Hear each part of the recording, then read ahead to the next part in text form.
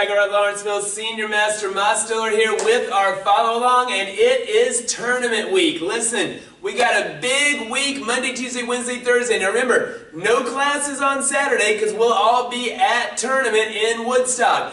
In the email that you received today with this follow-along video as well is the tournament schedule, just in case you haven't forgotten or misplaced it or whatever. That tournament schedule is there. All that information is there. Also, I've got printouts up front as well if those are something that you need. Now, that in mind, this week we'll be combining speed and deception. We're going to start talking about combining the niches. We've been through all four of those now, and we're going to talk about combination of those.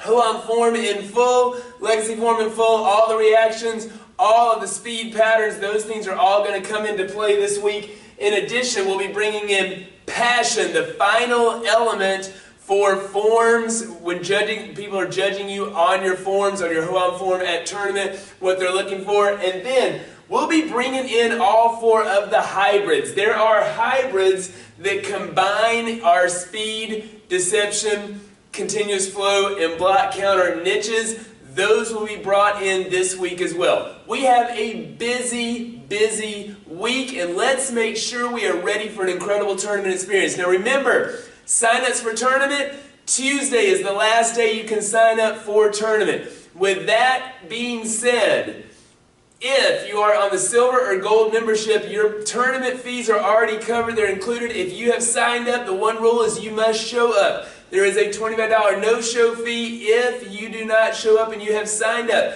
I am covering your silver and gold membership members. I'm covering you in that tournament, but I will not cover your no-show fees, so make sure if you have signed up, you show up. Other than that, it's going to be an awesome week, and I can't wait to hit that tournament on Saturday. We'll see you guys this week on the mats.